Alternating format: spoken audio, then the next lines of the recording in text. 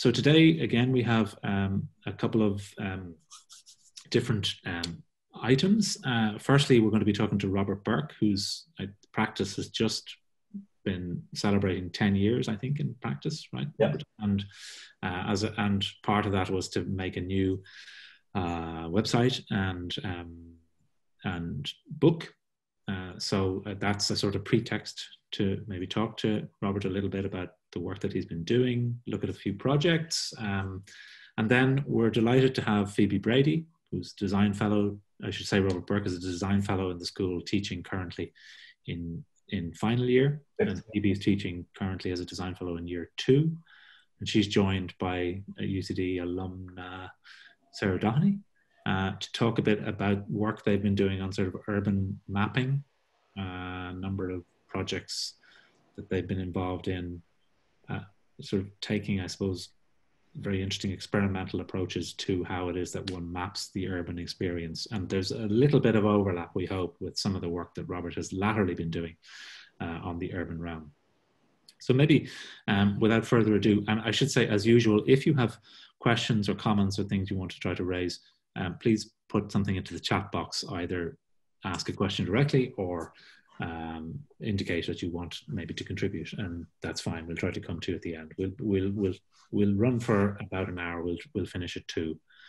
So Robert, maybe just to go to you straight away. Thanks for joining us this lunchtime, and it was great to see. I suppose it's a great achievement. 10 years in practice, a very considerable body of work building up at this stage.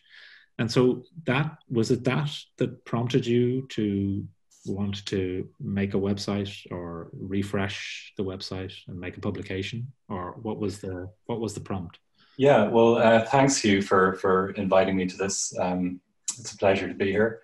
Well, I guess the website, we've been going for about 10 years. We've had 2 previous websites, and I guess sometimes it's just nice to go through this process of reflection and revision. And I suppose because we have been going for about 10 years, we felt, and also we're like most other small practices, like we're 3 people. We've always been, you think to yourself, I've been doing this for 10 years now. It's I want to spend the rest of my career doing house extensions, and I feel like I'm capable of much more than that. So it was also a way to kind of reimagine what we're doing and see how can we actually go after the kind of work that we really want to be doing.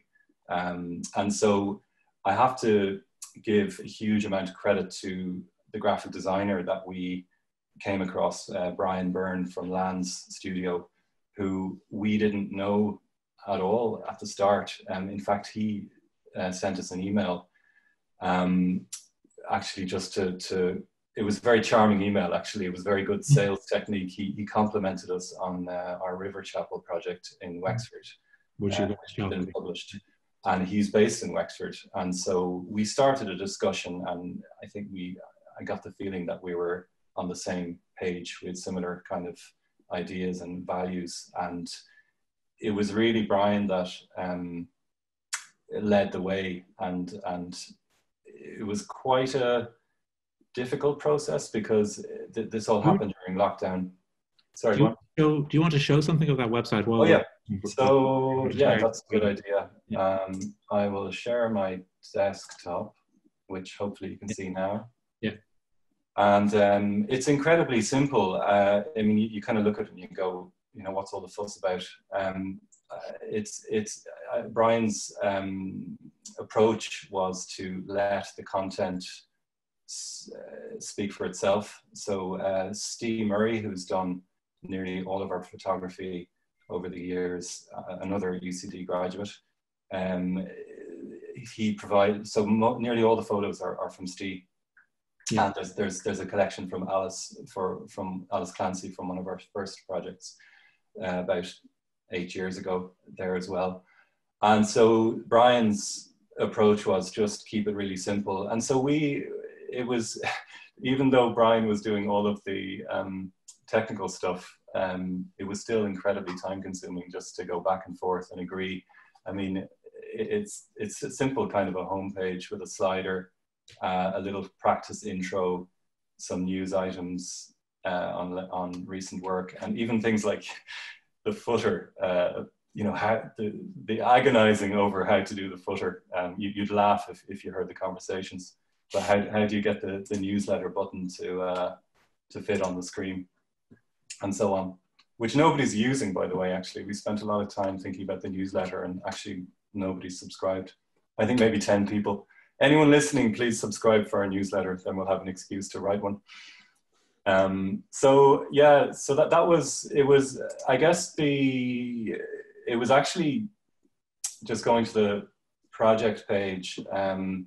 We previously had a load of filters at the top for like education, landscape, public, but actually the majority of the projects were homes, they were residential. So Brian's advice was because he's actually very good at strategy and marketing and all that stuff that architects don't have a clue about mostly. And he made us do he made us really analyze what we're about and who our ideal client was. And so a good bit of advice was kind of present yourself in the way that you would like to be seen by a client. So who is your ideal client? And we thought, well, okay, obviously there's always going to be homeowners, and that I think that would probably always be our bread and butter. It's what pays the bills.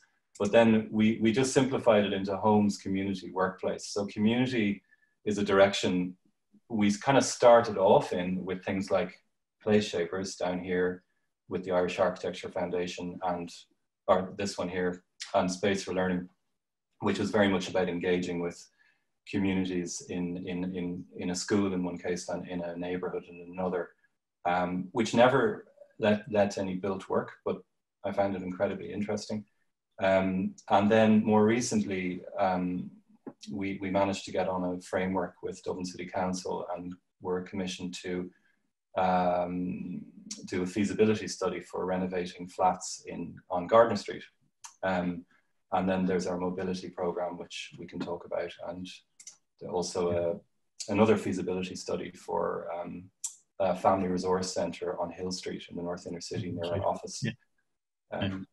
Because you're based on, your office is based on North Great Georgia Street, isn't it? Yeah, so yeah, exactly, yeah. The beautiful Georgian street where we haven't actually, we're still paying the rent there, but we haven't been there since March, so it's a bit... And do you think that thing of the absence from the sort of remote working, did that play a part in, let's say, hastening your need to make this base, this website base? Or do you think there was anything to do with it? It certainly, I've actually found remote working very, very nice experience, I have to say. James Forbes, who's my other partner at the moment, is a graduate from TUG of 2 years ago, and so he's actually a few kilometers away, but we communicate. We do meet for site meetings and stuff, but most of our communications are by WhatsApp, Google Hangouts, and email. And so having and then of course there's Anna Pierce, who's my associate, who's on maternity leave at the moment. But because with lockdown, our workload reduced massively, and it's been me and James keeping things going. But having the headspace of working from home, actually, I found good, because you could really, it's less distraction, and we could focus on, and less work because of the lockdown. Things went quite quiet, so we actually had this window. We actually rang up Brian and said, "Can you do the website now? Because actually, we don't have a hell of a lot else to do."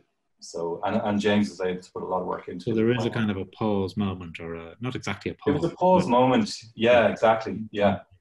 And do you feel that do you think the making of the website actually shifted your perspective on your own work, or that thing of having to see it in a certain light? Or can I add to that? Did you find that you had to redraw a lot of projects as well in the making of the website, or fine drawings?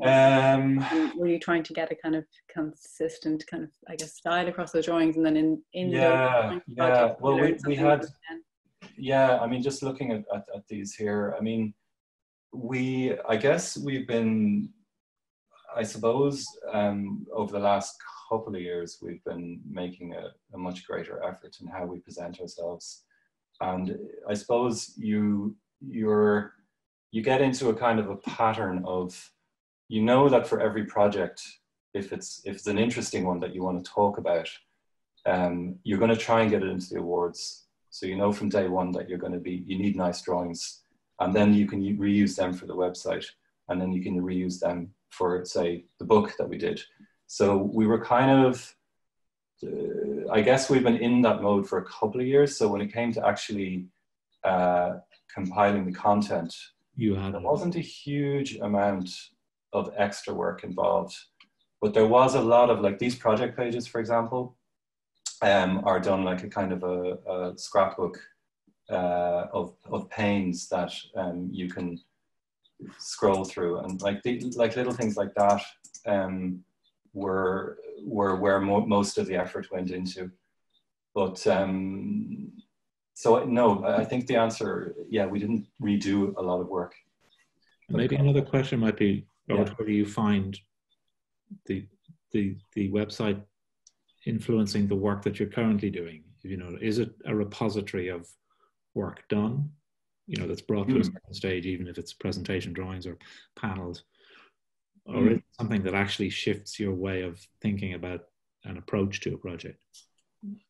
Yeah, I mean, I think it's always something you refer back to, because it's like a kind of a database, or a kind of it's a collection. It's a little archive of everything you've done. So you'll often, you might go back even just to copy a bit of text that you wrote about a project and paste it in, or it's an incredibly useful thing for many reasons. And yeah, even just the process of presenting the projects in these three categories kind of convinces yourself that actually this is credible.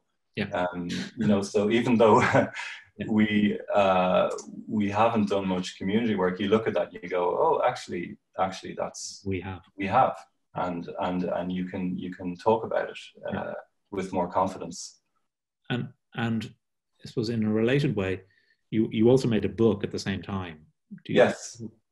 Yeah, I'll switch over to that actually. It'd be interesting just to see so it. This is just a little social media, actually, is another big thing we've been getting our heads around. Can you see that? Yeah. So yeah, this is the book that, again, this is the second time we've had a book flicked through live on screen. Oh, very good. We're only 2 episodes in, you know, what are the chances? This is great. Except you're doing it live. Yes. You're watching yourself flicking through a book. Exactly. I'm glad I cut my nails before I did this. But yeah, this is all, again, Brian, I mean, we had done something in-house, which was really nice, and James put it together, and he'd hand-stitched the cover and everything. But when Brian came, and we'd also done a map, like a map of Dublin with all of our work. This is coming at the end, actually. And the idea was one of the reasons for the book was to help us reflect on our work, but also to give to clients. It was also a kind of a practical thing of how to generate more work. So we thought, well, actually, we've done 90 projects. And when I say 90, I mean, I'm going from my kitchens, my sister's kitchen, all the way up to like a new built house. So that's why there's so many. The map makes it look like you're just dominating the whole.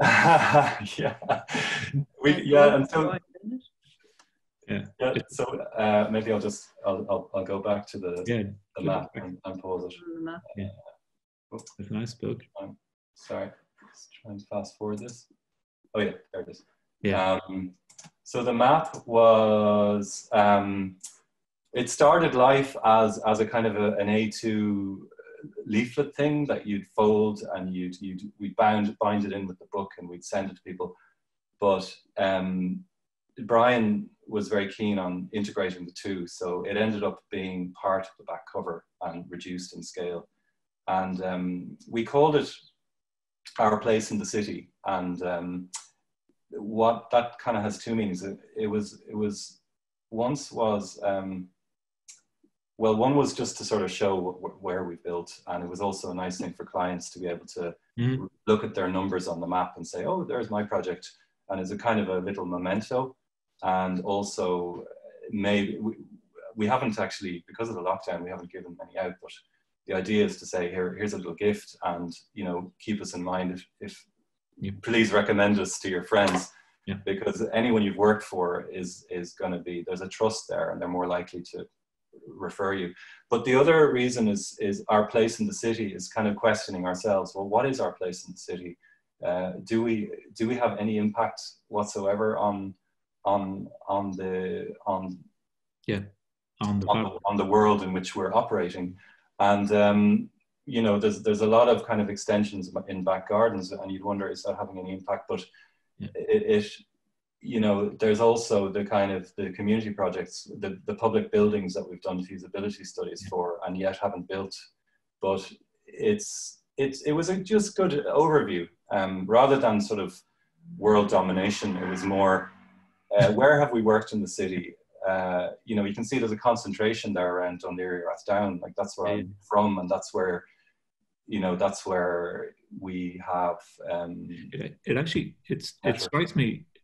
I suppose first thing we should just reassure people these buildings are not drawn to scale. So, thankfully, but yes, but it strikes me as well. It's a very interesting exercise to do. Like, I'm thinking of, even as a piece of research on other architects, like to just map the projects and note, because there's so many projects that people see. I'm guessing they see a piece of work that you've done on a wall or something, and it's in their head, Yeah. And there's that little network of connections that starts to grow, which is why you probably there's a concentration around a certain area of Dún Laoghaire, Rathdown. Yeah. And it also, like, some of the more interesting areas we've worked are the fringes of the city, like out here where we have Place Shapers, where you have these much newer communities, really vibrant places, and with a lot of issues that need to be sorted out, like kind of public realm type issues. And then there was our outdoor classroom here, which is actually up in Skerries, which was a real learning experience for good and bad reasons. And so, it kind of makes you think, oh, well, actually, it would be nice to be open to projects maybe more over here or more over there. Yeah. And I have to give full credit to James Forbes, by the way, for actually for creating this map and doing all the little drawings. Great. You can blame him for the overscaled. No. I think that's a good move. That's a good move. Yeah. I was thinking they're not big enough. Actually, speaking of the projects, Robert, I'm conscious that do you want to talk briefly about a few of them? I know you had a few identified that maybe it would just be nice to hear a little bit more. Yeah. We'll talk about the River Chapel, I think. There's a few.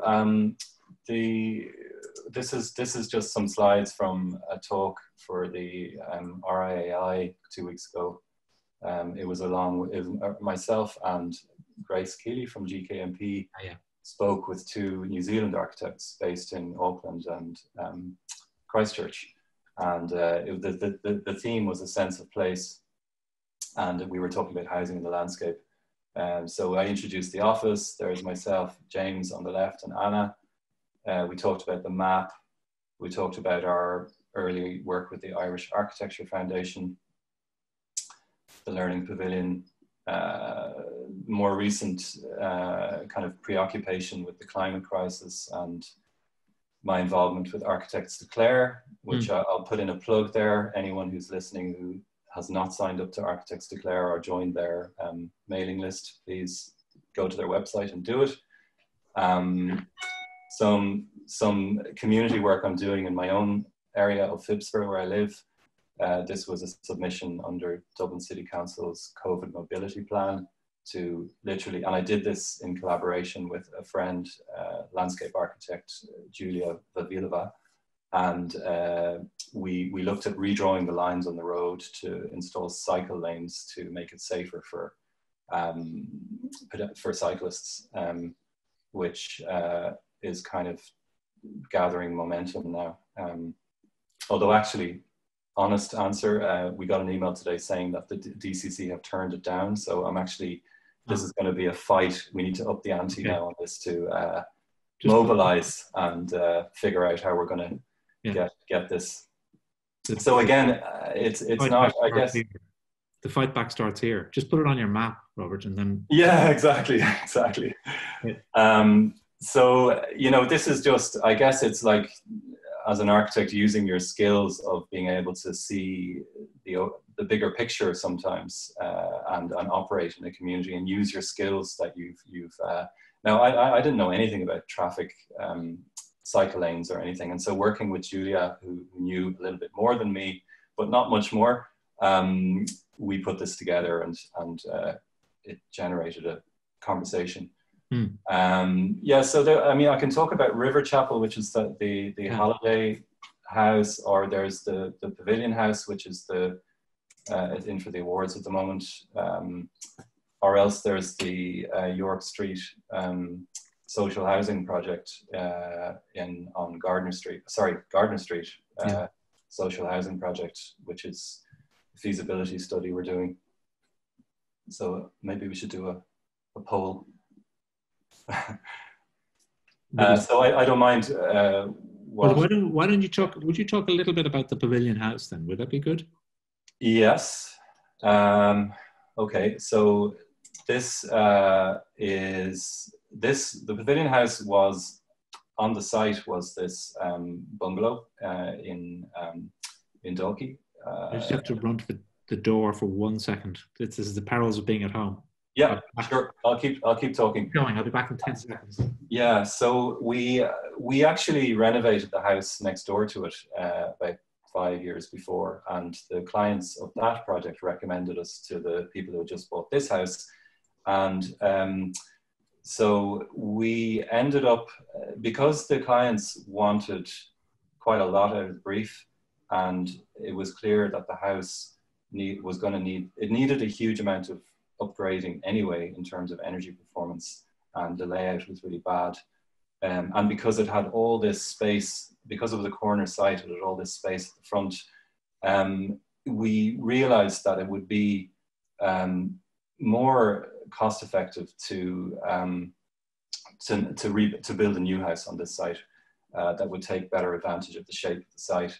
But we really liked the fact that there were a row of bungalows, and so that's what inspired the idea to make this house into another big red roofed bungalow. But because we were adding to the front, we ended up adding like a mini version of the main house to the front, because we thought that was the most elegant way to add volume to quite a distinctive kind of a form. How do you add something to such a strong shape? So we thought, well, let's do a mini version that kind of attaches to it. And so the site actually slopes from the road down to the back, and so that gave us. That's why we actually stepped the house from the upper level down a couple of steps, and then down to a sunken area, and then down again. So the house kind of is on 3 levels, and the plan borrows the idea of this recessed porch that you saw at the beginning, and there's a bay window as well. We have a recessed entrance here into a lobby where you have kitchen dining here. The pavilion, as we call it, because it's like a timber pavilion, is actually a guest bedroom. And then there's the master bedroom, ensuite, and utility area. A sunken living area here, which takes advantage of the slope in the site, and it also gives you the headroom to insert a mezzanine living area up above that has views down over the kitchen and the hallway, and also a little office here with a window that looks down into the hall. So the couple the clients are in their 60s, and they're actually downsizing from a larger house, and so the idea is that one day the client will actually will work from this office here. And then the pavilion also has a little kind of a sleeping platform for grandchildren up within the main roof space with a ladder going up to it. So it's kind of a fun thing. But they're like little and large. They're like mini versions of each other.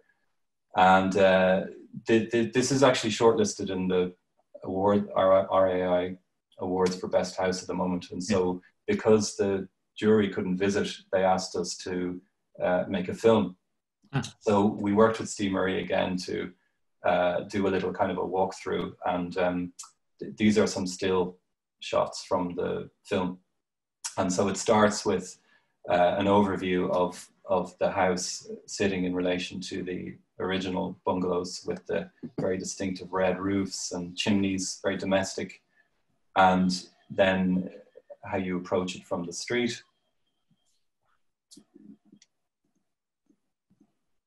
How the pavilion sits with the main house. The dog was a great model in all these photos. He's not a prop. Going into the main entrance. So even like the tiles were actually borrowed from the original house. So there were some kind of elements that were memories of the pebble dash and the going into the hallway. The house is occupied at this stage, Robert, right?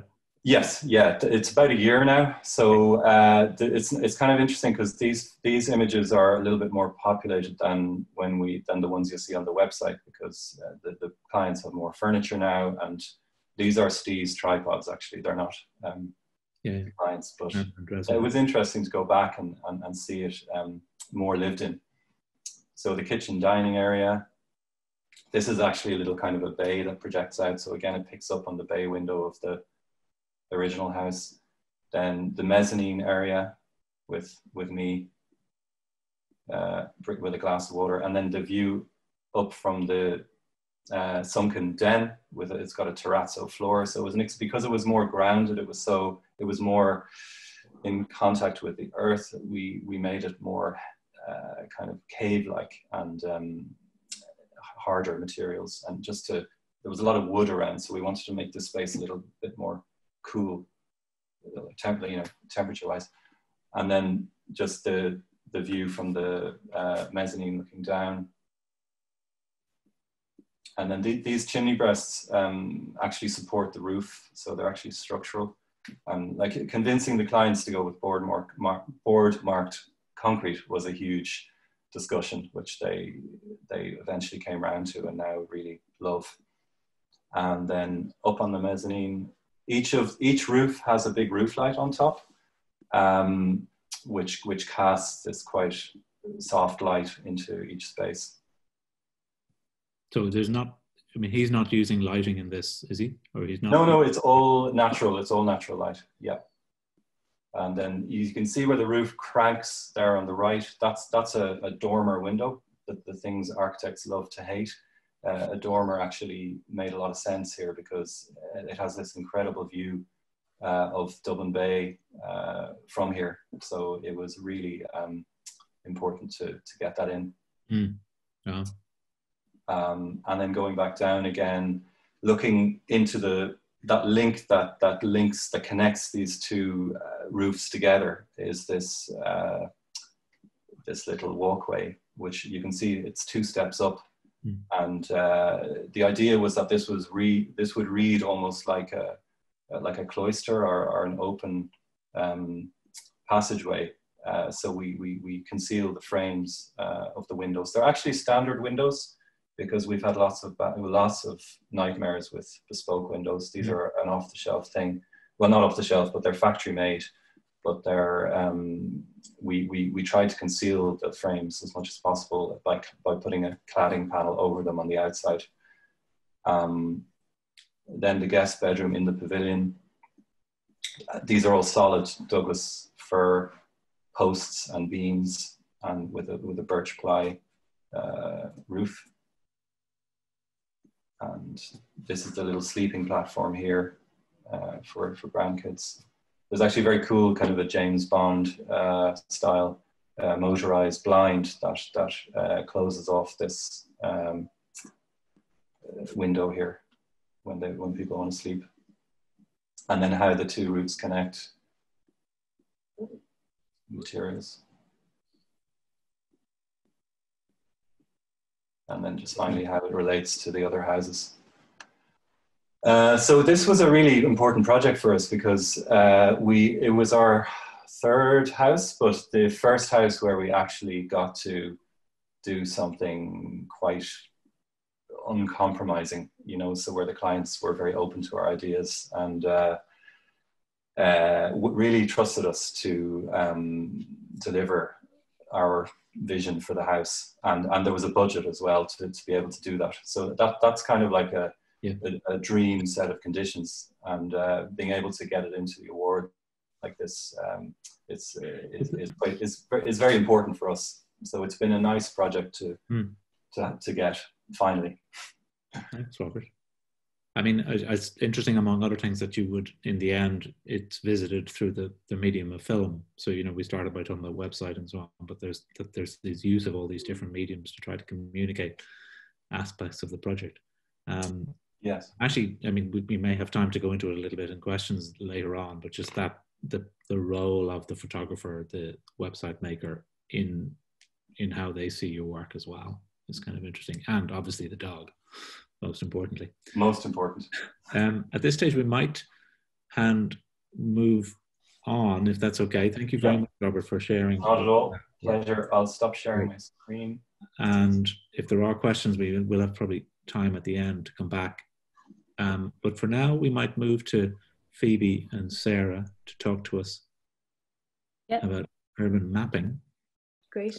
Thanks you, and thanks for Thank you very much for coming along in these conversations. So, hi everyone. My name is Phoebe Brady, and yeah, Hugh said as at the beginning, I work with second-year architecture here at UCD, and I also work as an architect in practice. So, I'm Sarah, who's going to speak with me today. Hi, I'm Sarah Dohney, and I'm also an architect in practice.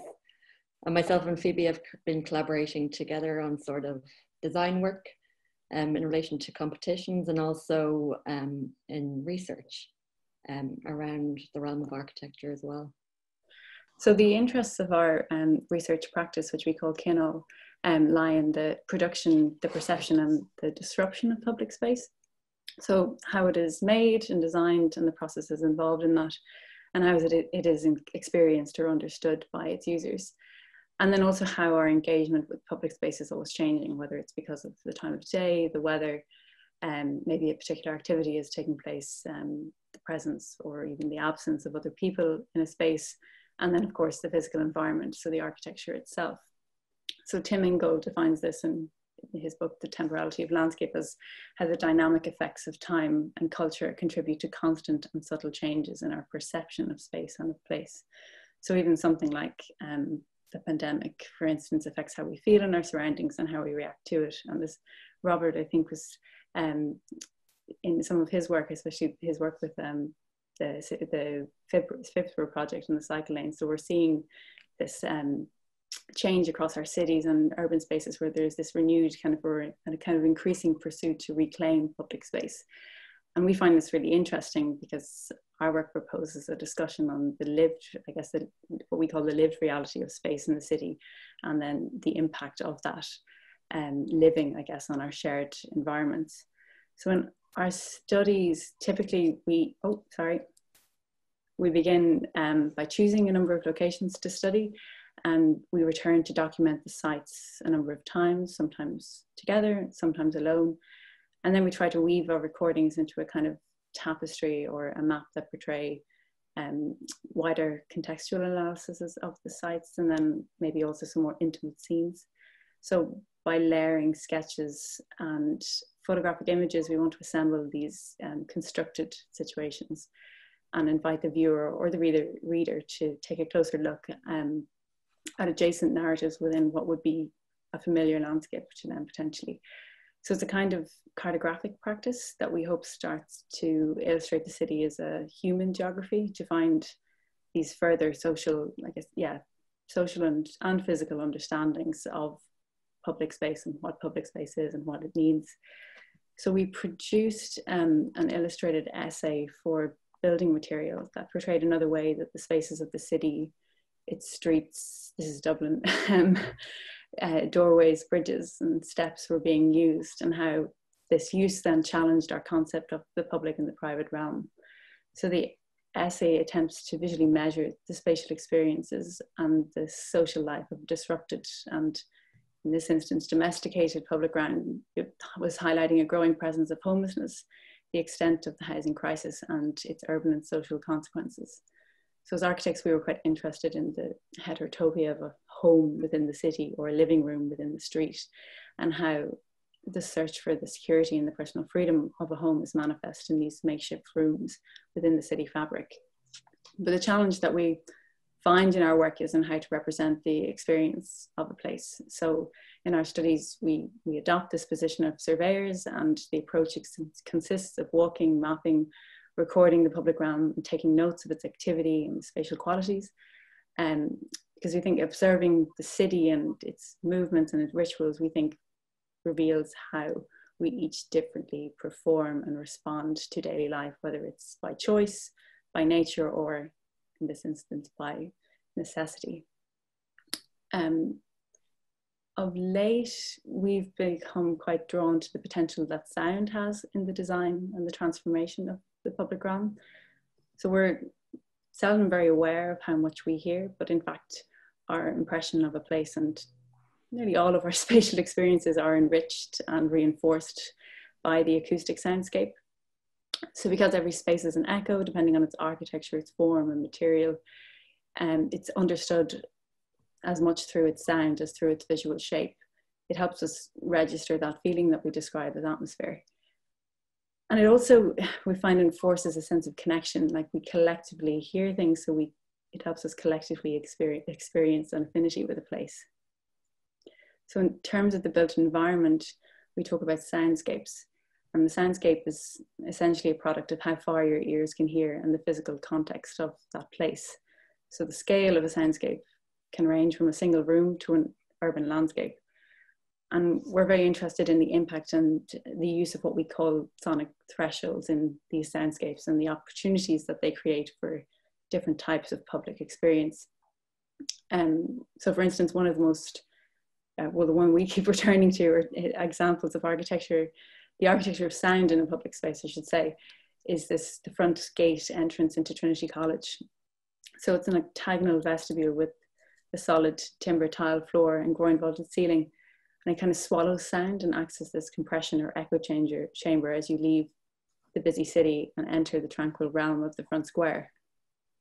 So we're going to try and play a recording of this sequence, which we've also tried to describe in this drawing.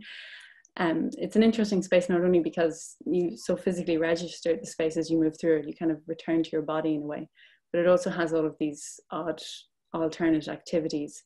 So people seem to use it as shelter, or maybe to pause for a moment and catch up on themselves. And often you find a lot of people taking phone calls in there, again, responding to the acoustics of the space. So this recording is a minute long. So you just might follow the drawing as you listen.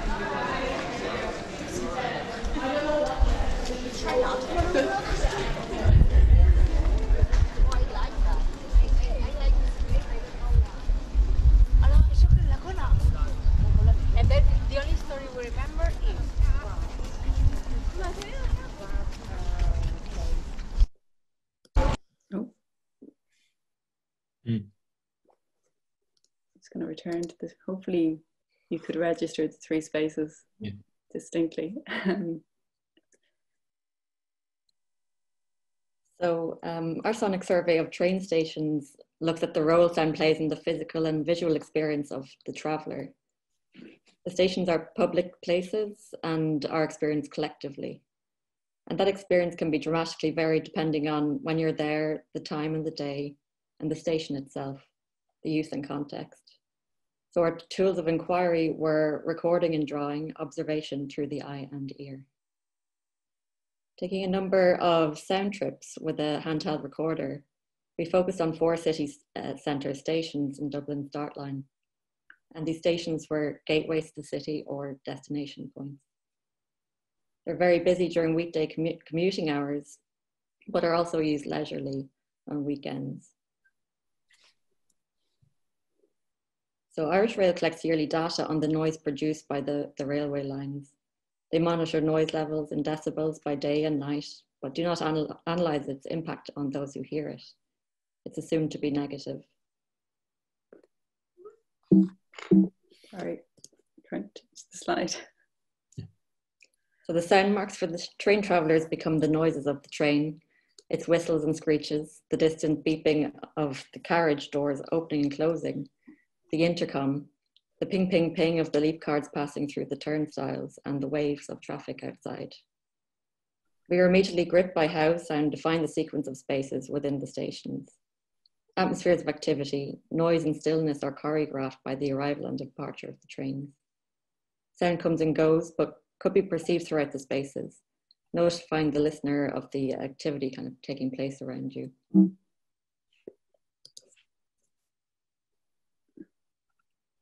To take a train, a pattern of movement is repeated. You walk from the street to the entrance courtyard or hall with ticket collecting points and turnstiles to the platform and step into the interior of the train carriage itself. And the movement is then reversed in order to leave the station. The rooms of a station each have their own soundscape as a result of their architecture, but they can kind of leak in and out of each other, and sound connects the spaces and guides the traveller through. You can just kind of hear what is coming and what you've left behind. After listening to the recordings, we made sketches notating the sounds heard, their volume and intensity. We overlaid them onto spatial diagrams and photographic montages, notated with sonically descriptive words. Within most of the station soundscapes, you often hear more than you can see, and this becomes a way of navigation. Because the boundaries of the sonic and the visual are rarely identical, in these drawings we tried to overlap the pattern of moving traveller with the sounds heard onto the spaces experienced to convey the relationship between the two. So after leaving the Dart Line platform at Connolly Station, you walk underneath the tracks and up into the main train hall, through to the entrance, and finally you exit the station via an escalator to the street below. Dividing the recording into distinct scores, we noted that an abrupt change of their sonic transition points almost mapped directly onto spatial and visual transitions. So we're going to play the recordings for these 4 scores now.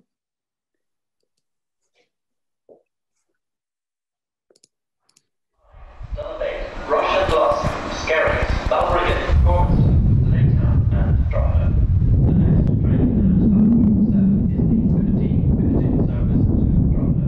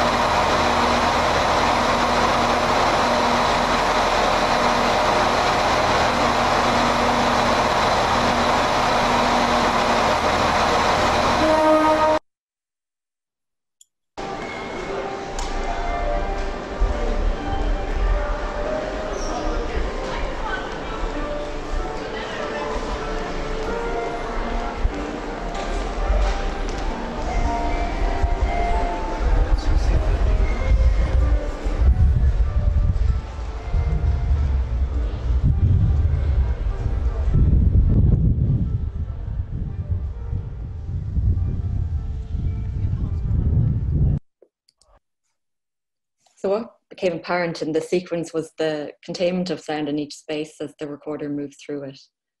The resulting soundscape is intense and dramatic, but lends kind of a sense of place or character to the rooms of the station. And this kind of sonic threshold creates opportunities for different types of public experience. Our intention is to create a kind of noisy psychogeographic map that aspired to demonstrate a layered and multiple understanding of place.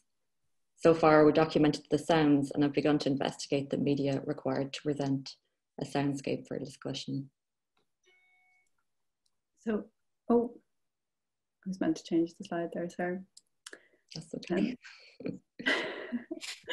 Producing public rooms, you know, whether they're internal or external with differentiated acoustic, to us seems an appropriate ambition in the design of public space. The aim being to accommodate a wide range of needs and activities, or to create a sense of place or collectivity. So we've been looking around us, or listening, I should say, to spaces that we find particularly successful sonically, and perhaps trying to build a kind of library of references.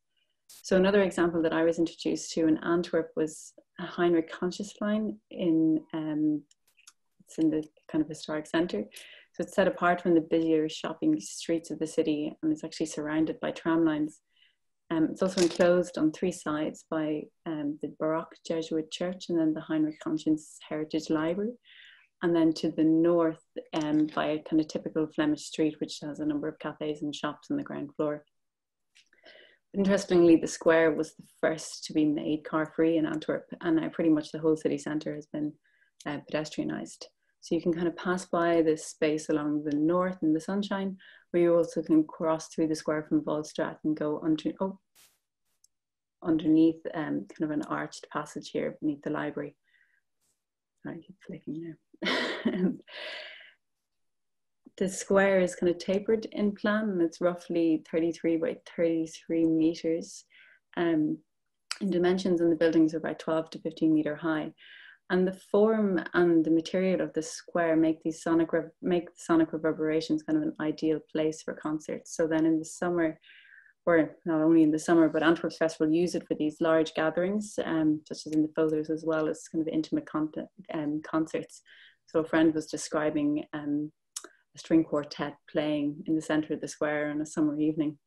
So it's a kind of a recording that I need to go and find and capture. I haven't got it yet.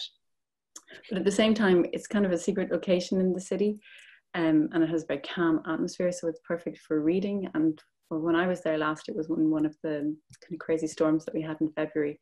There was a huge amount of wind, and it was one of the few places that you could actually have a conversation, even at a distance from each other, because of the shelter that it provided. It's also a key part of a sequence of public spaces in Antwerp that provide these alternate environments that can be then interpreted or activated in a variety of ways. And we think this is important when we talk about what the inclusive city is, or what it might mean. So this is Mauer Park in Berlin, and Mauer Park is a long strip of parkland located at part of the historic site where the Berlin Wall once stood. And its name translates directly to Wall Park. In its wider context, it's bounded south and north respectively by the busy Bernauer Straße and this huge train interchange. But what I find even more interesting about the park is the diverse sonic experience in traveling through it. It's bifurcated by a wide path from one end to the other. And along this path, you're met with a series of spaces or rooms that swell off that main route, and they invite different kinds of activities, each leading to very distinct sonic zones. So the first zone there, starting at 1, is wrapped in a rugged stone, which invites you to sit in conversation or take in these kind of informal performances that take place. Next at 2 and 3 is a basketball court, opposite which you find the theatre, an open air theatre for more formal performances. And moving further along again, you're met by Bull's Court, an intimate tree-lined square that often attracts singer-songwriters to busk for the bull players or the passers-by. But lastly, and the most special I think, is there's a silver birch grove with a kind of meandering path running through soft ground. The space invited a new behaviour. This was a place to read and a place to rest or sleep. You often see people hooking up hammocks in the trees. I couldn't help but think of it as a sort of cleansing space as one continues on to experience the soundscape beyond of the huge train interchange. So these spaces, especially during lockdown, highlighted the psychological effects of sound, how it can elicit emotion and even evoke feelings of togetherness or, of course, solitude. And now, just as a comparative, we're going to play 2 recordings, one from the first zone and one from the Beech Grove.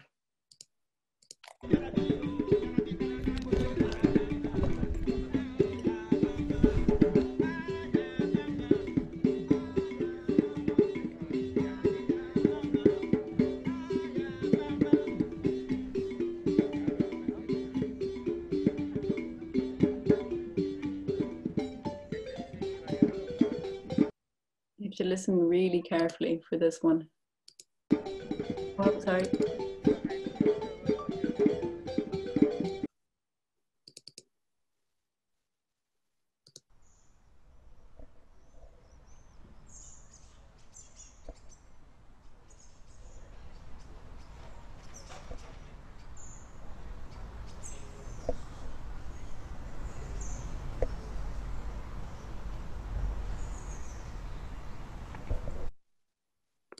It's pretty close to silence. Mm.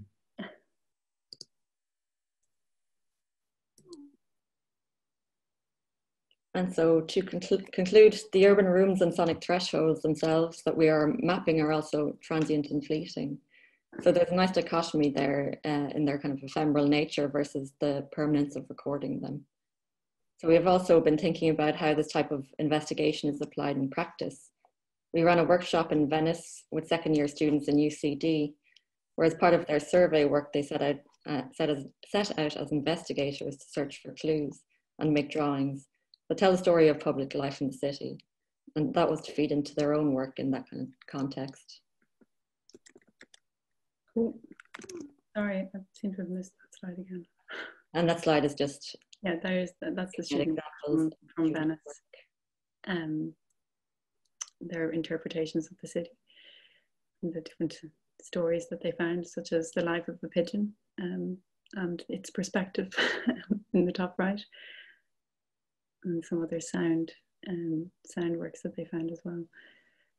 And then earlier this year, I was working with master students, that was in Antwerp, alongside a local community, and they were which were undergoing this huge infrastructural change. And the project was to record the challenges of their current and future soundscape and also landscape of their locality.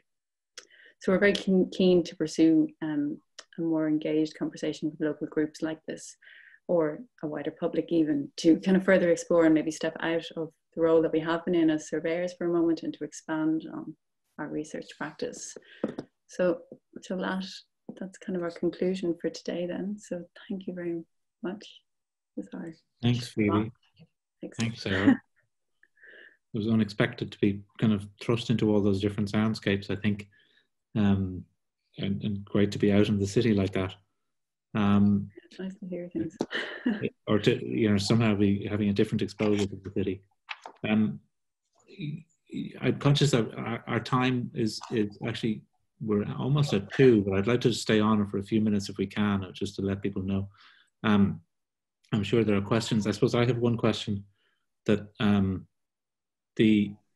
just about where you see the work leading. I mean, I suppose there's this whole idea of mapping as a kind of agency. In other words, mapping, like from James Corner, that thought that the map is to propose, or that the natural, let's say, trajectory of mapping could be towards not just analysis of what's given, but proposing what might be. And is that in your minds, are you sort of thinking that this mapping is a kind of precursor or a way of moving into a mode of work that could begun to be more, let's say, propositional?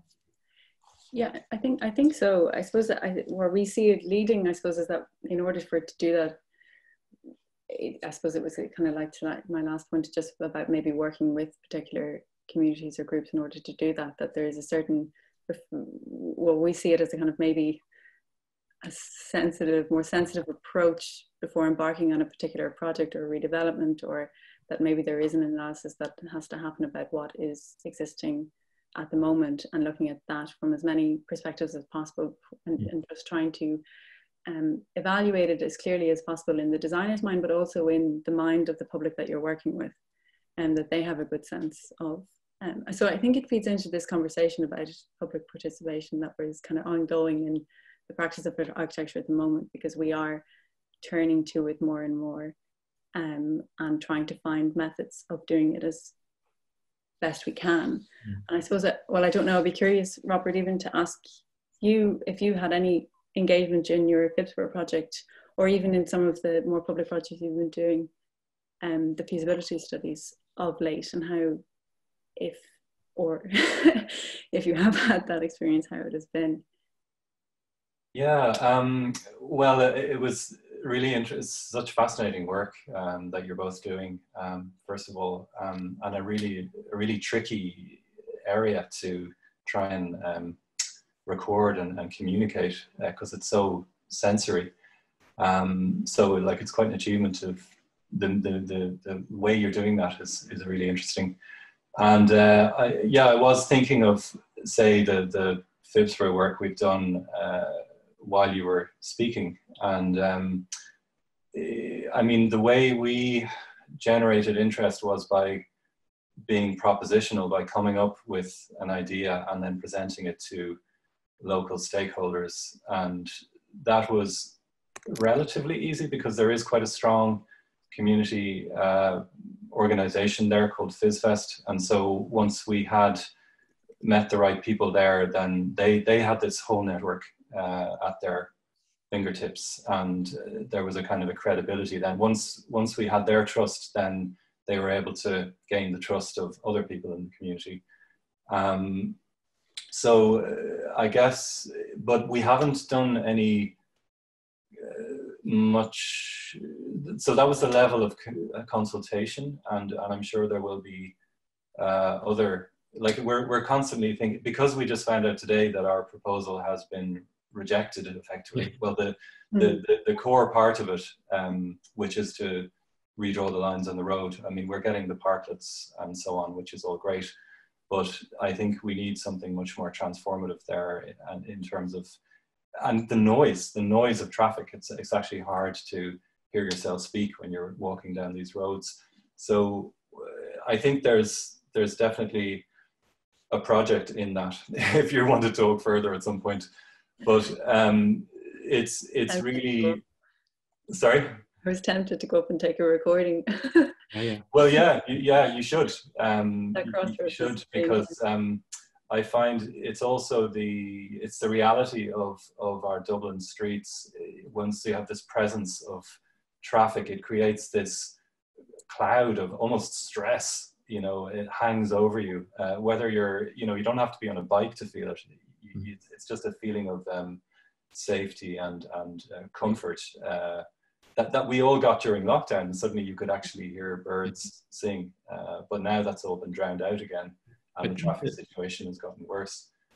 I think that the Trinity example that you started with is just, I don't know, obviously that you say you keep coming back to, is really powerful, isn't it? Because the transitions are so clearly articulated, they're evident. And but you really do feel them. That's the thing. That's kind of, when you leave the noise, well, it's probably not as noisy now, and it might change again if it does eventually become pedestrianised, but the intensity outside of the Lewis and the buses, and actually just it being quite hub, you really do, lose a weight as you move through that space. Very clear kind of threshold, and and it has a very clear, like, sonic signature in a way, like a civic sonic signature or something, that you can describe the contribution of built fabric in those terms, to say that is what it offers, is that, which is, and it's such an immediately palpable thing when you hear it, and yet we so seldom use that register. I mean, as architects, I'm thinking the acoustic is not something we do talk about it a bit in maybe in specialized and specific circumstances, but not as a sort of ever-present property of space. Actually, funnily enough, I know Grafton's were talking recently about how important in the townhouse project in Kingston, how important the acoustic was in that. Really? Because they knew from the start that they had to put together a library and a dance studio, which was obviously a daft idea. And at the same time, the brief is asking for the whole space to be connected and transparent, and yeah. So that's why early on they identified this acoustic insulation that they use in the soffit of the whole building, really. And Yvonne had a nice way of talking about it as being like so the staircase in the middle of it is like a river, and then as you move away from the river, you don't hear the sound of it anymore, and as you get closer you do, which I thought was really nice.